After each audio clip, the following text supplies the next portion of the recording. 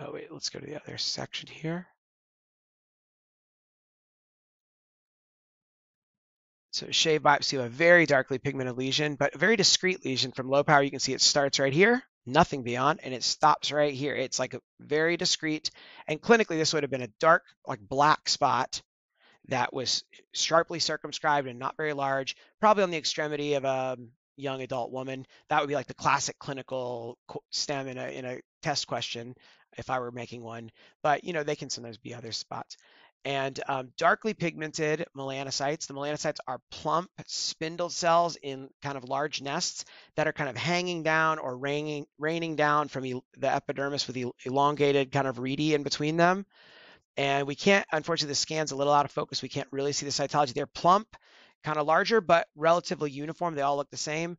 They have grayish cytoplasm with fine pigment, and then a band of densely pigmented melanophages, histiocytes with melanin, not melanocytes underneath them, which is classic. And the pigment may also be prominent in the epidermis. So this is great for a pigmented spindle cell nevus, also known as Reed's nevus after Dr. Richard Reed, who described it. And sometimes these have vertical orientation of the nests, in which case they can be described as kind of bunches of bananas.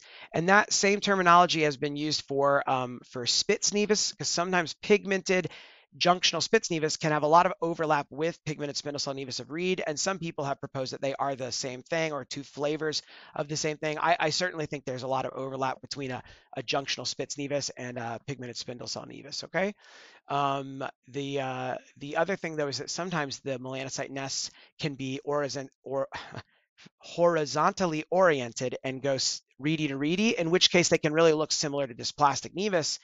And then the cells are kind of plump and big, so you might be tempted to say, oh, moderate or even severe dysplastic nevus because they're kind of larger, plump cells. So I feel like recognizing the very sharp circumscription, the band of pigment underneath, the kind of uniform cytology is good for pigmented spindle cell nevus of Reed.